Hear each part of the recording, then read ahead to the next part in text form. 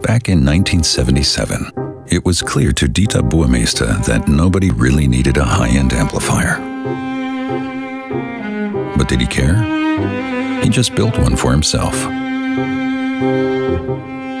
Who would have thought he would become such a terrific success? Growth was never the company's main objective, but sound quality always was. To build products that bring joy to people's lives, including our own, every single day. Apparently, we're content with smaller product volumes than other companies.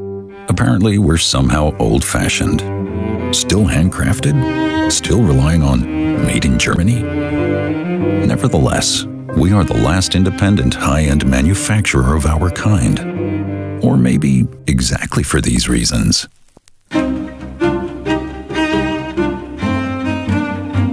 Apparently, our sound systems reproduce a little bit more than just frequencies, are made of more than just components and amplitudes. Apparently, they fill the ears and hearts of those who listen to them. Could our systems have something like a soul? Well, although we certainly can't prove it, we can act as if they do.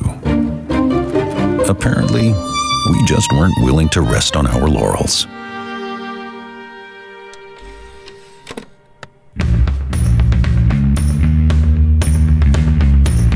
Not only did we make our dreams come true, we somehow also managed to set milestones in the history of high fidelity. Apparently, size isn't everything. Is being small actually the key to success?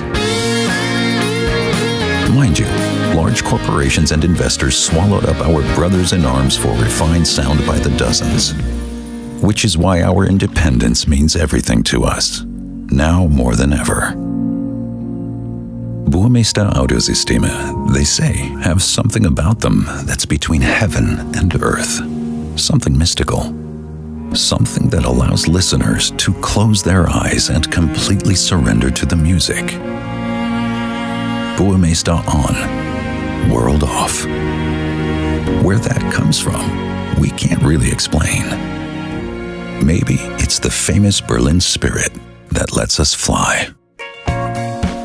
There are quite a few famous musicians who prefer to listen to their works on our systems because they are the voice of the artist, honest, authentic, no fuss or overstatement, as live as it gets. Occasionally unforgivable, and thus so captivating. The artists are standing right before you in those moments.